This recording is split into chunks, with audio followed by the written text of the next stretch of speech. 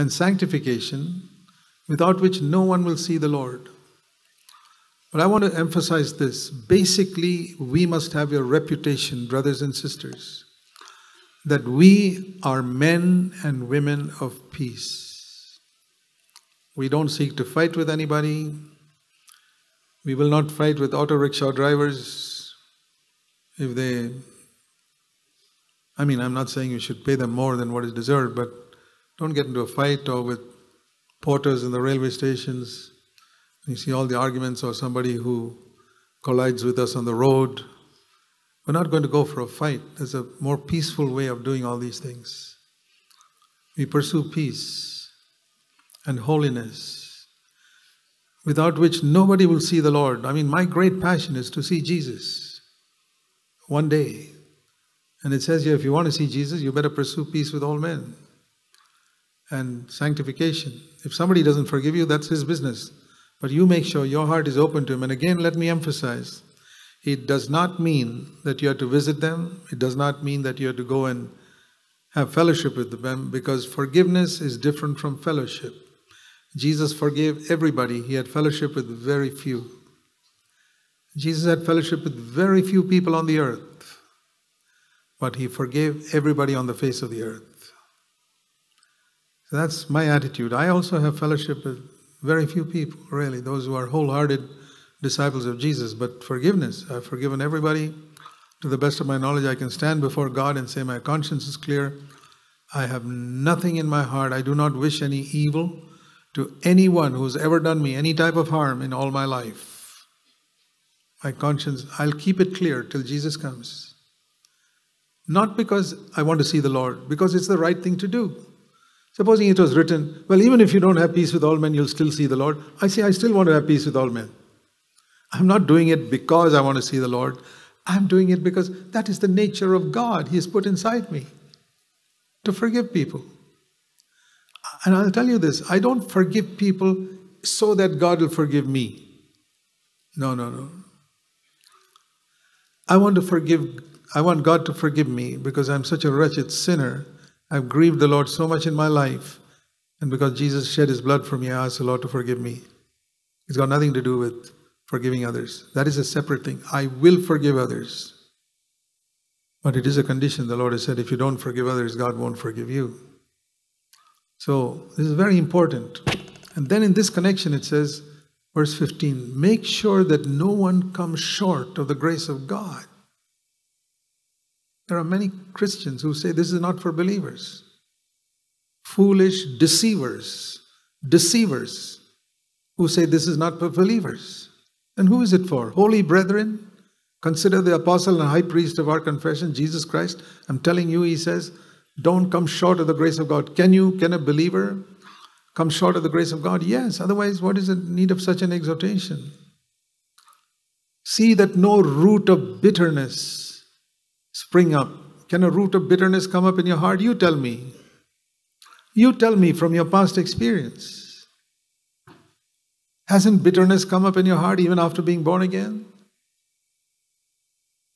Against different people? Can you say it never came? Who can say it never came?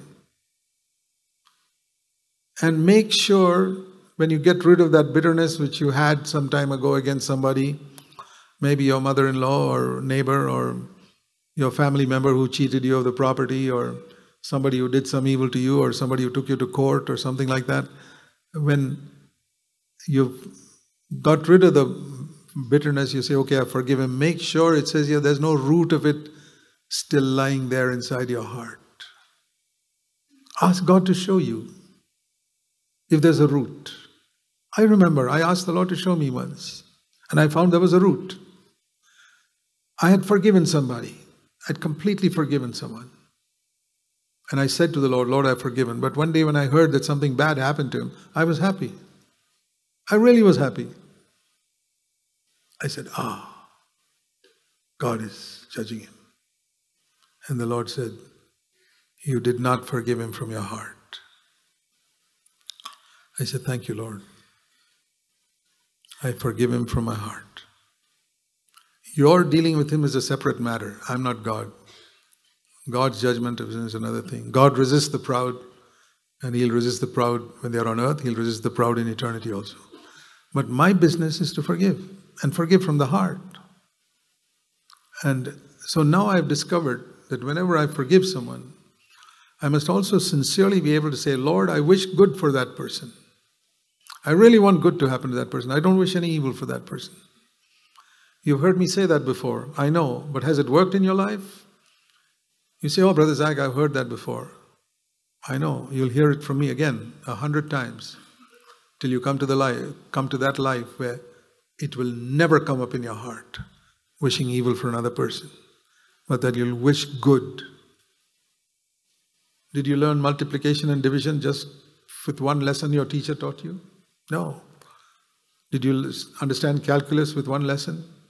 We don't understand anything with one lesson. So we need to hear it again and again. Don't come short of the grace of God. That no bitterness spring up there. You're forgiven outside, the root is still there. And that will cause a lot of trouble to you. And one day you will mention something to someone and others are defiled. And you mention something to another person, it says, like that many are defiled. I pray that we will not have brothers and sisters like that in CFC, who defile others with some root of bitterness that has not been pulled out and thrown away. What sort of forgiveness do you want God to give you? Do you want Him to say to you, I will not remember your sins and iniquities? Say that about other people also. Lord, I don't have control over my memory. There are a lot of things stored in my memory, I can't take it out. So you will naturally remember in that sense things that happened.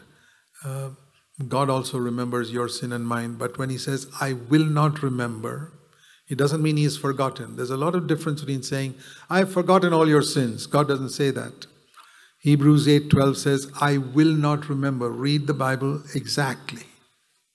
God does not say, I have forgotten your sins. He has not forgotten.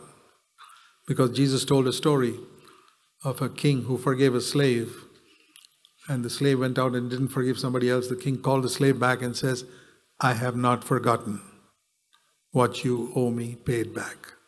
He unforgave the forgiveness He gave. He cancelled it. God can cancel a forgiveness. How does He do that? Because He remembers the sin. But Hebrews 8:12 says, I will not remember, which means I choose not to remember your sins. It's a choice God makes. And that's all I have to do. If you ask me, I do remember the evil things that other people have done to me, but I choose not to remember. When it comes up to me, I say, I'm not going to remember it. I'm not going to remember. I exercise my will. As you heard me often say, I live in my will. I don't live in my mind or my emotions. My emotions can fool me. My mind also I cannot control. But my will, I choose to forgive. I choose not to remember. When it comes to my mind, I say, no, I don't want to remember that. It may come to my mind 100 times in the next few years. I choose not to remember. After some time, it will slowly stop coming, but it may come once in a while. I choose not to remember. So that way I ensure there's no root of bitterness in our heart. Very, very important. Because you can defile many people. You defile yourself and you defile a lot of others. One of the first people you'll defile is your husband or your wife. With that root of bitterness against somebody, family member or whatever it is. Be very careful, my brothers. See how that sentence begins.